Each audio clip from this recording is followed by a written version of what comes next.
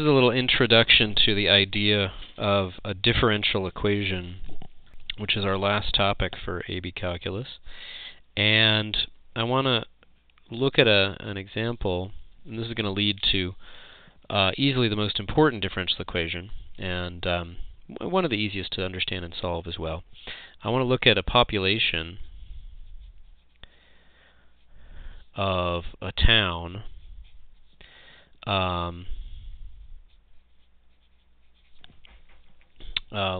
let's say Springfield.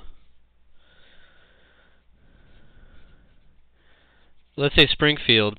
It's known that the population, it's a function of t, p of t.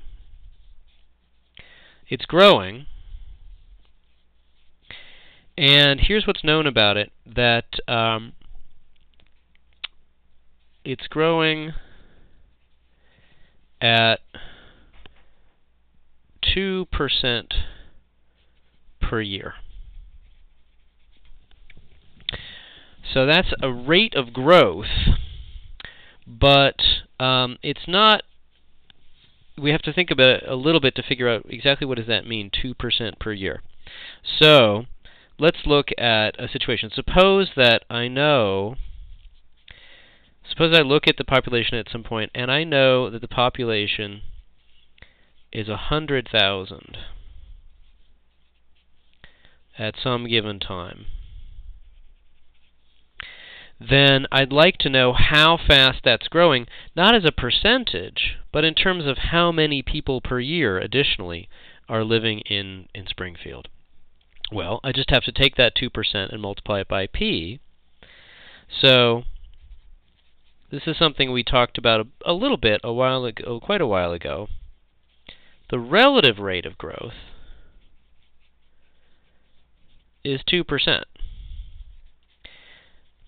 That's as a proportion of the population. The absolute rate of growth is then 2% times 100,000 people. 2% of 100 is 2, and so that's 2,000 people, and that's per year. I should put in the per year here. So 2,000 people per year. Well, that's the kind of growth rate we're a little bit more familiar with. That should say that the rate of change of the population with respect to time is 2,000 people per year. And in general, we can say that if we take that 2% and multiply it by whatever the population is, we're going to get the growth rate in terms of a derivative. So just one more quick example. Suppose later, much later, let's say p is 500,000 people, but we still have that 2% relative rate of growth.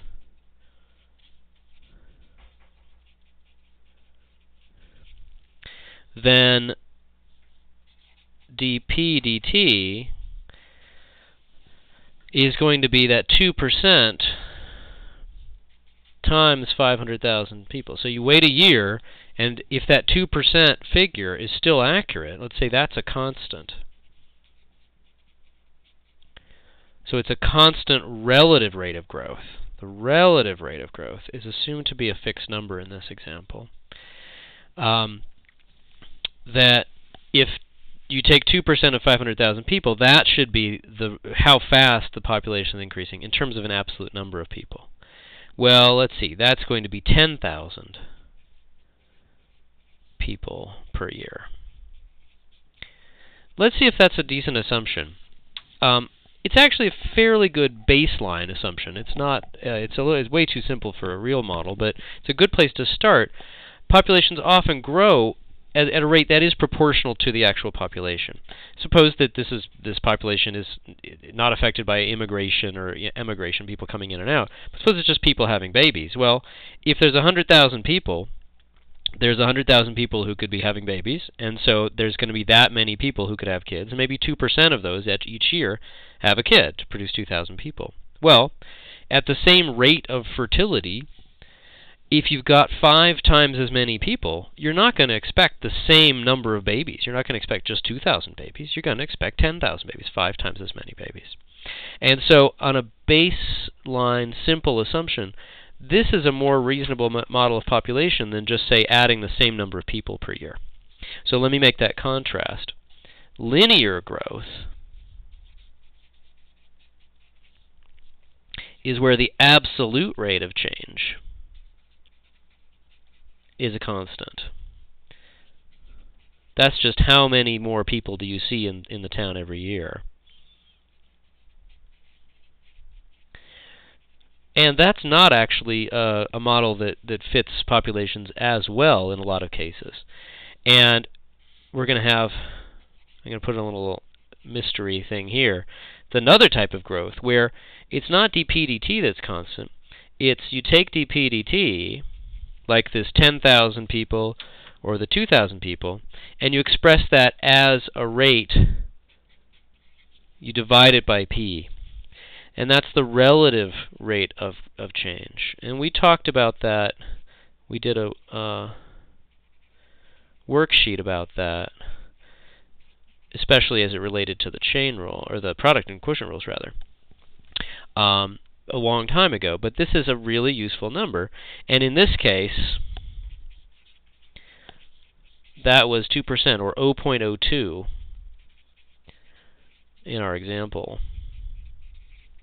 Okay, and I want to fill in that blank in a minute. But let's see if we put that. If we just put the derivative on one side, this says dp dt is 0.02 times p. So that's the kind of equation we're going to be looking at, or one of the kinds of equations. In general, if I have some number k, some constant number, this is the equation that expresses a constant relative